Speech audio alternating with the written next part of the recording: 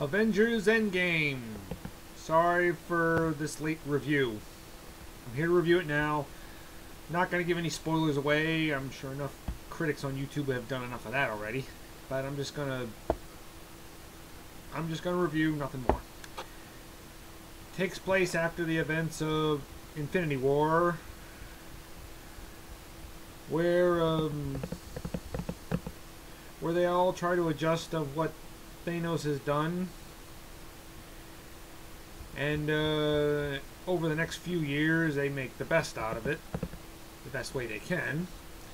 But then Ant-Man gets released from his, remember at the end of Ant-Man and the Wasp, he gets released from this little cycle he was in.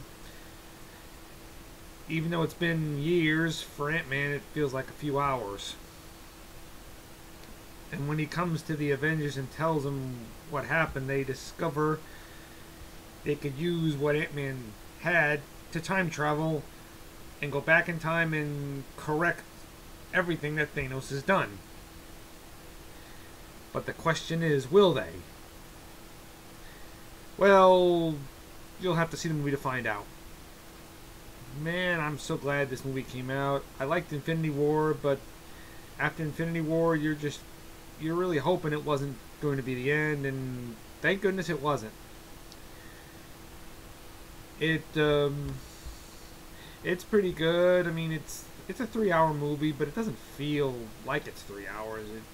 It does slow down in spots, but it's very well paced. I mean, it feels like the movie is devised in chapters in so many ways, you know.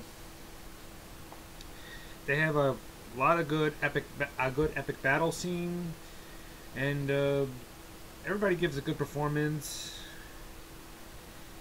It's a great character study. It's not just a superhero movie. Most of the time it's a very good character study of the certain main characters. I mean, their story arc really comes alive in some moments of the film. And if you're asking, does anybody die? Yeah, 2 main characters die. It's not who you think. I'm not going to say who they are, in case you haven't seen any spoilers for this movie. I'm looking forward for the Marvel Universe and where it's going after this. I mean, I'm looking for new main characters to come out and what new main characters we haven't seen in the Marvel Universe yet. Everybody gives a good performance. Robert Downey Jr. is always great as Tony Stark. Chris Evans is good as Captain America. Scarlett Johansson is excellent as Black Widow. I mean, they all really give it their all in this one. And like I said, it's really good. I mean,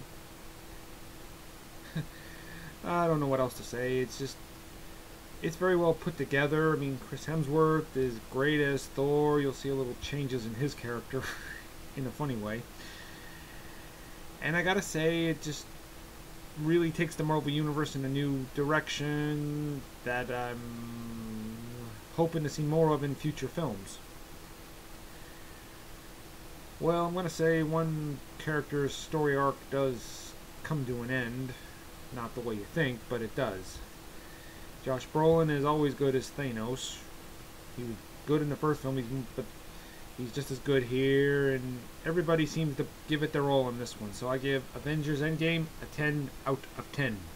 Bye-bye.